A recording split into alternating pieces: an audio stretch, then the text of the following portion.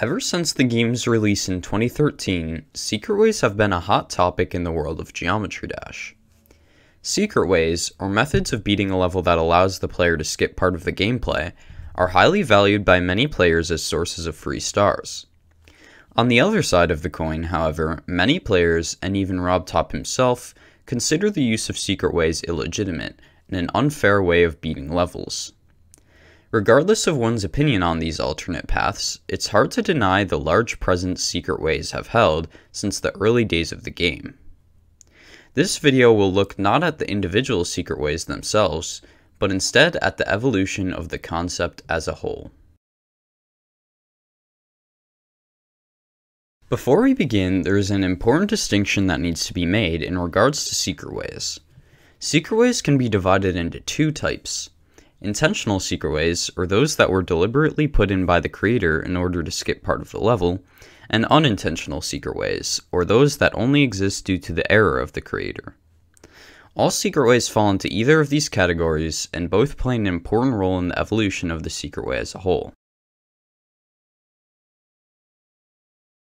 As previously mentioned, nearly as early as the game existed, Geometry Dash creators found ways to exploit it in ways that would make the game easier. One such method was the secret way. Before the existence of clients like MegaHack, which allow for things such as noclip and verification bypass, one of the only ways people could upload their extremely difficult levels was by adding a secret way. Such instances, which may have consisted of a well-hidden portal or a blue orb, fall into the intentional category of secret ways. Many levels of extreme difficulty at the time, including Heaven and Hell and Ice Carbon Zust, utilize this intentional kind of secret way to be published. It is important to note, however, that despite the prominence of this kind of secret way at the time, there were also plenty of unintentional secret ways in the game's infancy, and even some that could go either way. Simply put, although they were not the only secret ways of the era, intentional ones were arguably the most impactful secret ways of the time due to the levels that contained them. Levels of extreme difficulty that had these secret ways, such as the aforementioned Heaven and Hell, still hold a formidable challenge even to top players today, and were of unthinkable difficulty at the time. Their difficulty gave them a legacy of infamy that certainly left its mark on the community, making these secret ways quite impactful. In fact, without the use of these intentional secret ways, it's reasonable to assume that these levels may not have ever seen the servers, once again highlighting their importance. In short, while both kind of secret ways existed in the early days of Geometry Dash, the intentional ones held a lot more impact in regards to the levels that they were a part of.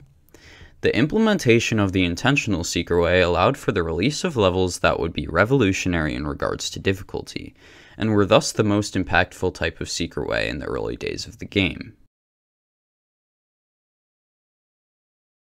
In the recent days of the game, a couple of notable changes have occurred in regards to secret ways. The first is a shift in the type of secret ways. While intentional ones were extremely impactful at one point, they have fallen out of favor and are now quite rare. There could be a few reasons for this change. Perhaps the drastic increase of players has made intentional secret ways easier to spot and unrate quickly, or perhaps Rob himself has simply gotten more strict in regards to unrating levels that use this exploit. Even more fatal for the intentional secret way may be the fact that hacks have practically made them obsolete, as what could be done by a hidden portal could be done even easier with a verification hack. Regardless of the reason, it's pretty reasonable to say that the intentional secret way, as we once knew it, is dead, at least in regards to rated levels. Now more prominent is the unintentional secret way, or the secret way that is brought about by the creator's error, not a deliberate intention. Whether it's a gap in the decorative elements of a level, or a simple oversight in creating, the majority of secret ways today occur due to errors in creation. Even the smallest misplacement of a portal or saw may lead to an unintentional secret way, which allows the player to skip much of the level.